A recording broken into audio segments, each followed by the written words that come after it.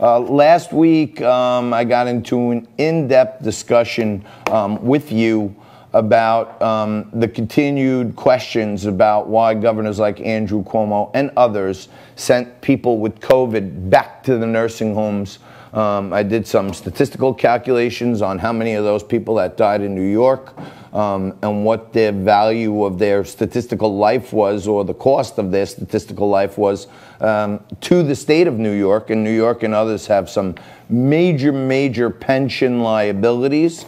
And I had posited to you that Andrew Cuomo could have potentially plugged a hole between New York State's contribution to Medicaid and the liability the government had to a number of those folks who died in the nursing homes, may have plugged a hole of somewhere between $5 and $6 billion by allowing some folks to get transported back to a nursing home. It doesn't make sense when they're the most endangered people why you would send them to a facility that's full of other endangered people.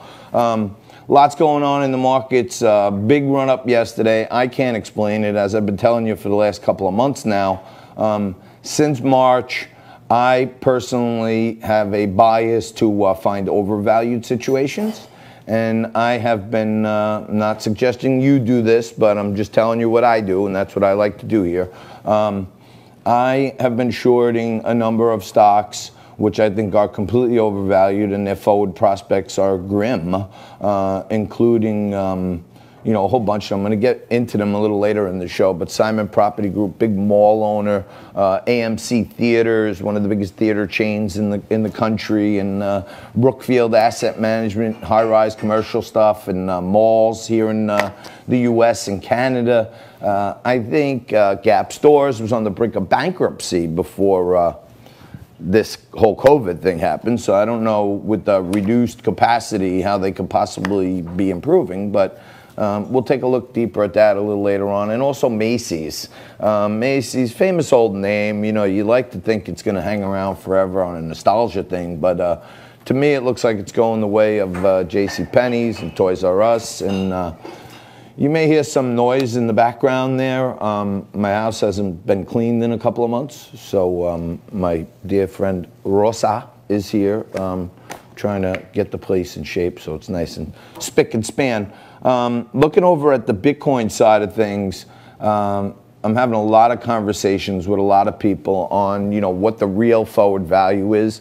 I think the U.S. has made some great strides in outlining some rules for cryptocurrencies. They're now allowing security tokens where you can digitize and commoditize basically a business opportunity. And I would warn you that in the craze of 2016 and 17, a lot of these little altcoins, as they came out. Stay away from all of them. If there was a way I could short them all, I'd be short them all, believe me. And to me, the only one with real value, the one getting any institutional traction around the world, is Bitcoin.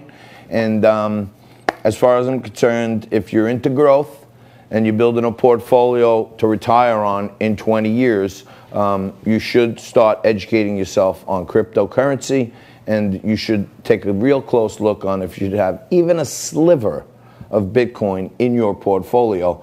I think there are tremendous growth opportunities.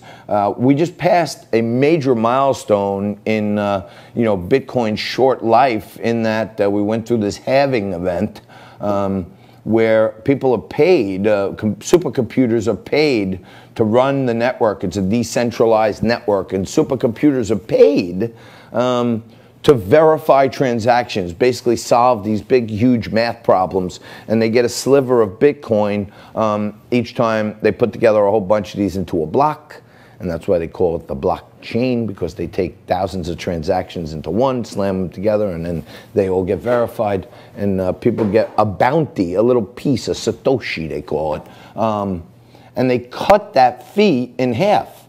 Now that might sound like, oh my God, they cut the fee on Bitcoin, it's going to zero.